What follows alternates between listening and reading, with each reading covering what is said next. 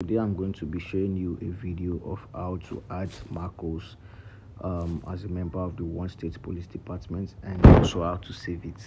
And I'll also be teaching the new members how to edit their keyboard, how to change the keyboard settings to their default to their phone default keyboard. So what you need to do is you click on this four round box underneath the green check icon. So you click on that four round white, that is the white four round box. You click on it. So once you click on it, you get a list of these.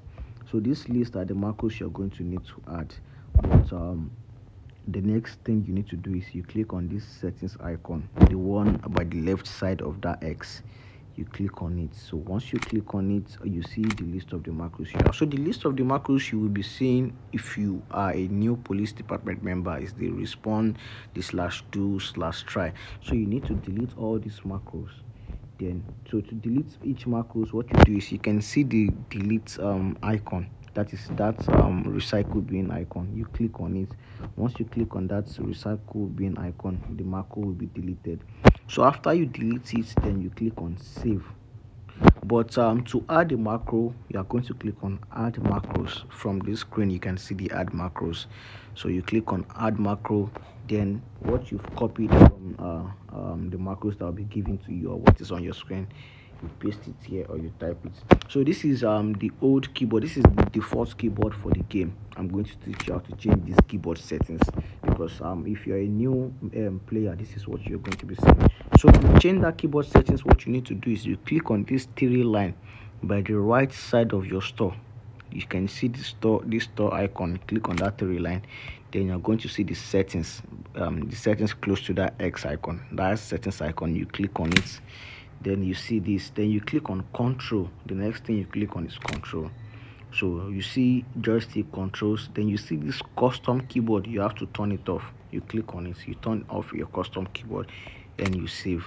That's all. Then you go back to your macro settings, you click on that settings, then you see the list of your macros. So to add new macros that you've already copied, you click on add macro. So let's say you've copied hello from somewhere before, you just come here and you paste the hello. It's very easy.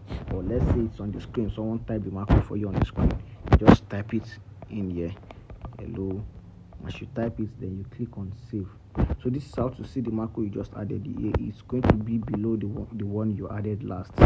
So let's go down to my last macro. This is my last macro, and you can see the hello here.